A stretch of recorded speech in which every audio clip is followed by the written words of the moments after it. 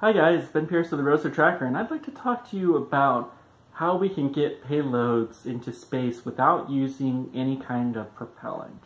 Now, everything will have to be launched into low Earth orbit right now, but there are a lot of possibilities to go from there to something much higher that don't use any kind of propellant. And propellant is one of the really hard things. If you need propellant, then you're not going to be able to make it as far as you would like.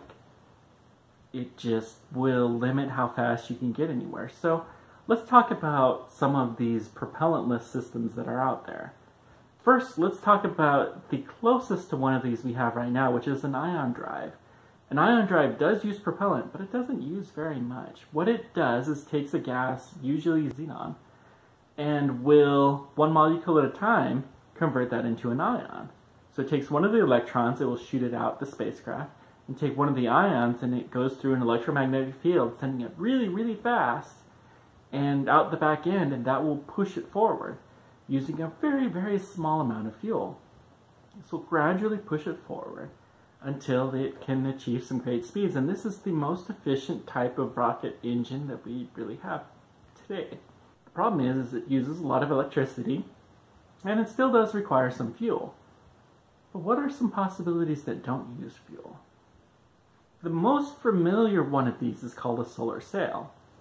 Any kind of light has a pressure that it pushes on. The lights in this room are pushing me back in here. Now, it's not very much force. You'd take something very sensitive to even be able to measure it on a person like me, especially with the relatively dim light in the room. But sunlight has considerably more energy than lights in this room, and it can still exert a force. Now, for something, say, the Falcon Heavy upper stage and payload with Starman, that force comes out to be about 1 to 2 meters per second per year that it will change the velocity, which is not very much. The problem is this is a very gentle force, so what you have to do to make this work is you need a sail.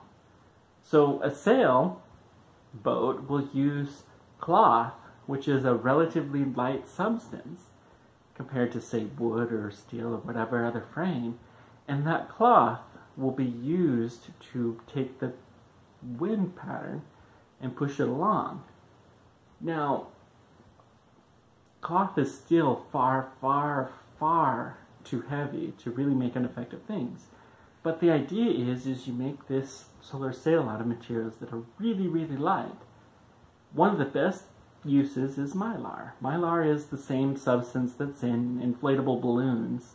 It's a metallic type of substance, and this is a really light substance that reflects light really well, which is a very important thing for a solar sail. If you reflect the light, you get twice the force as if you just absorb it.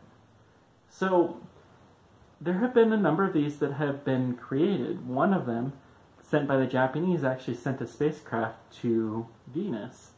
And the Planetary Society is going to launch one soon on the third flight of the Falcon Heavy, along with a number of other payloads that will demonstrate this technology even further.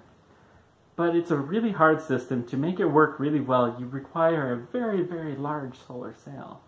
And it becomes difficult to direct this huge sail, and it just takes a lot of work. But that's not the only one. There are a number of other ways that you can do it. You can use the magnetic and electric fields within the solar system to push you along somewhat.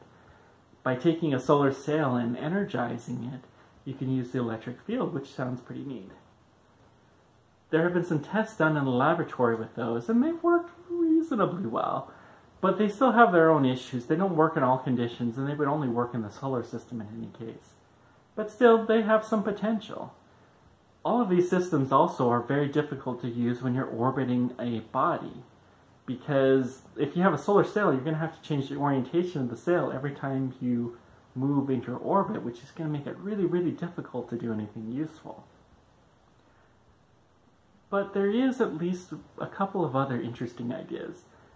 One of them that's really in the realm of science fiction is called the Bussard Ramjet. And what this does is it has a big giant scoop, and it will scoop up all of the hydrogen that's in interstellar space into this very, very tiny jet, where it's so hot that it will fuse it together and shoot it out back and use fusion to push itself forward. This is a really neat idea if you could get it to work, but you'd have to be going reasonably fast. And this works because the truth is there is no complete vacuum. Even in interstellar space, there's some very, very low amounts of gas, but it still exists. But let's combine a couple of these ideas together. And this idea was proposed by Robert Zubrin, the founder of the Mars Society and otherwise a really kind of revolutionary aerospace engineer. This is called the Dipole Drive. The basic concept is you have two solar sail-like substances that have electric fields that will be on opposite ends, hence the dipole. It's kind of like a big giant traditional capacitor. And so what will happen is a particle that's coming in through there, depending on its charge, will be shot off in one direction or the other. And the positive charges will go one way, the negative goes the other way. So if they have the same mass, then you would tend to cancel it out, but they don't have the same mass.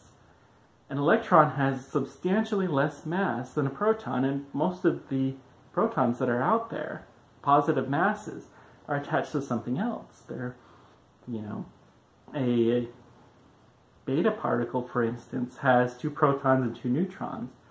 And if you have molecular oxygen or some other things that have a positive charge, then you'll tend to get even more acceleration.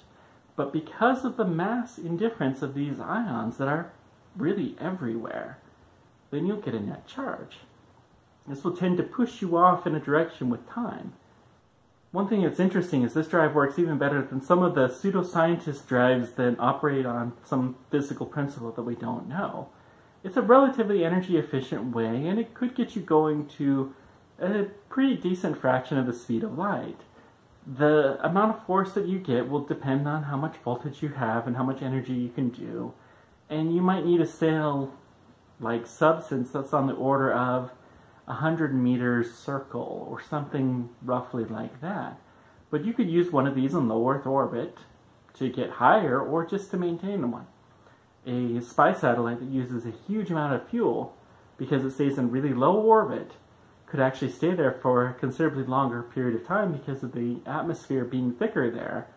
It would be able to get more force and so would be able to stay up there longer. And this could be used for interplanetary and even interstellar travel. Interstellar would require some kind of a nuclear power source, but that's not really an issue. There's some really neat ideas in space propulsion that are out there, and I really found this dipole drive to be quite interesting, and hopefully we'll see something developed with this and it'll be able to provide journeys to other stars. Thank you guys for joining me. Let me know whatever questions or comments you guys have. Let me know if there are any other really high-end systems that you'd like me to talk about. Until next time, keep on tracking. Take care.